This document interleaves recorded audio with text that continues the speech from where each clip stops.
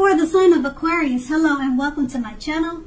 Just remember, I'll be going through the past, present, challenge, and outcome. And the bottom cards are paired with the top cards. So, Aquarius, in the recent past, we have the Queen of Wands. Now, this can refer to a woman who has a lot of fire energy. She could be an Aries, Leo, Sagittarius. If we're not talking about an actual person, it stands for getting a lot accomplished. It often focuses on work or career. Now, the Queen is a positive, uplifting energy. When she stands for a woman in your life, a female person in your life, she's a very good friend. She's solidly on your side. Now, even though she's 100% on your side, but she may seem a bit self-absorbed. Also, if you were trying to conceive in the recent past, it would have been a positive sign that it could have happened for you. Now, this Queen, it could be someone that you know, your mother, your sister, or someone that you just met, but they were a part of your recent past, and it's paired with the Queen of Cups.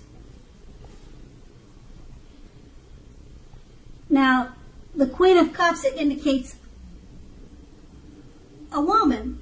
So I don't know if this is the same person or another female energy that was in your life at this time. Now, this person, this woman, she would have been helpful to you, just as the Queen of Wands. Now, the Queen reminds us to bring love and compassion to our work, and that this is possible even if we work in a factory with objects all day rather than people.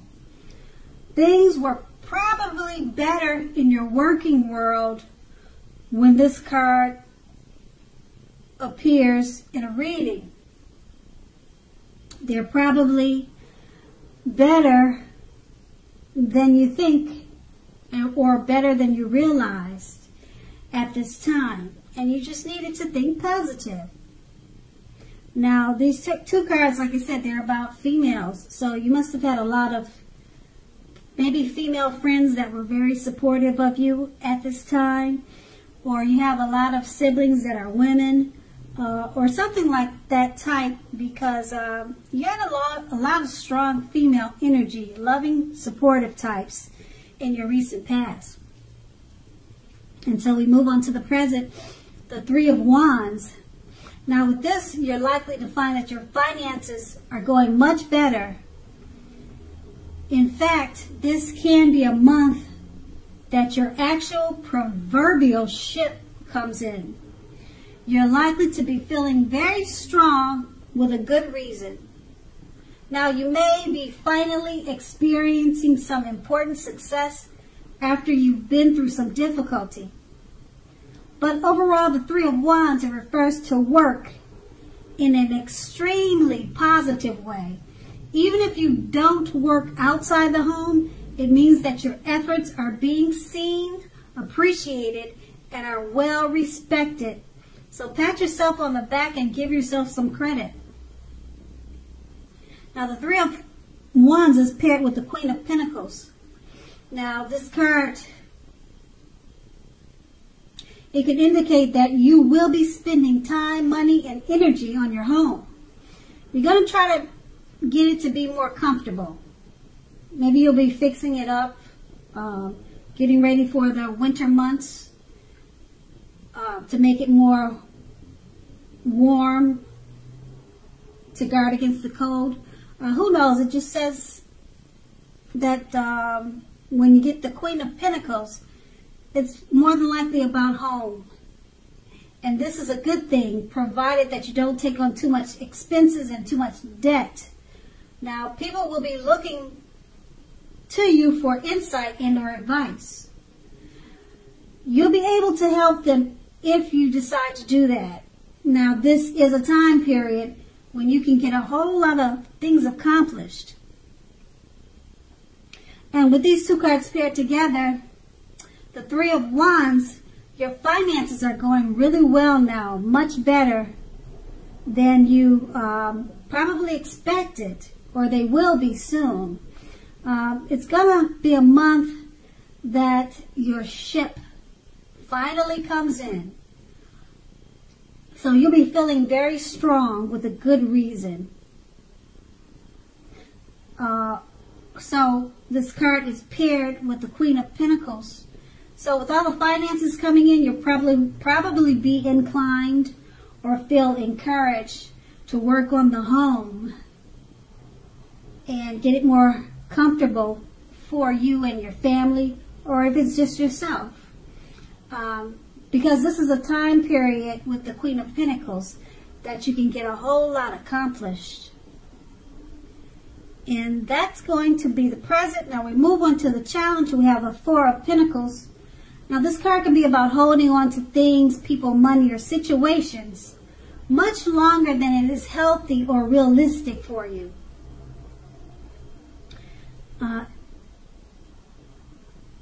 When this card appears in a reading, it's a definite sign that you must look carefully at what you're clinging on to. As you can see in the picture, that's what this man is doing. So look carefully at what you're holding, clinging on to, whether it's others that are clinging on to you in an unhealthy way. So relax. In general, the Four of Pentacles, it points to anxiety and fear about money and or grasping, holding on too tight to whatever it is that makes you feel secure. Now the key here is to try to realize that being anxious and holding on too tight, it's not going to bring you security. And this card is paired with a Seven of Swords.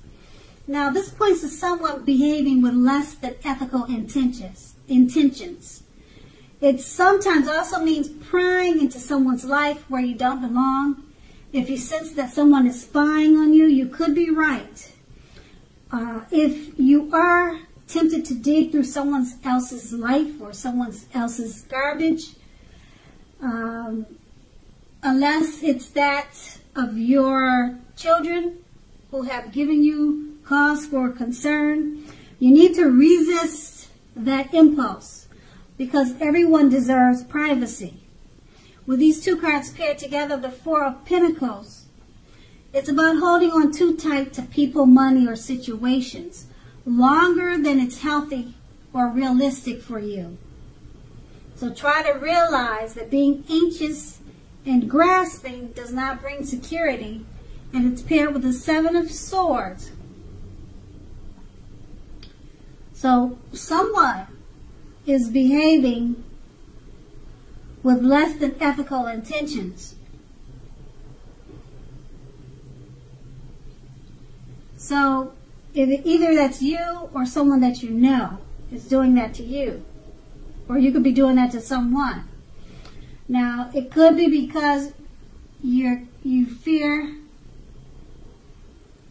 of losing something, because the Four of Pentacles, it states or it shows that you're holding on too tight than is healthy for you. So you might be trying to dig into certain situations or matters out of fear or anxiety. So you're looking into situations where you probably should avoid that. It's not really healthy for you. And it could cause a problem if you're the one doing this, or if someone is doing that to you with the Seven of Swords. They're prying or you're prying, and it's causing some anxiety. And that's going to be the challenge. Now, we move on to the outcome. We have the Tower card. Now, the Tower card is trying to hold too tightly to the status quo, which can be a disaster. You have to always roll with the changes. It's likely that some people or situations that you've counted on as being there for you, they're probably no longer there for you in quite the same way. Now, this doesn't have to be drastic, because we all know change is the nature of life. So if we try to prevent this change, it's like trying to row upstream without a paddle.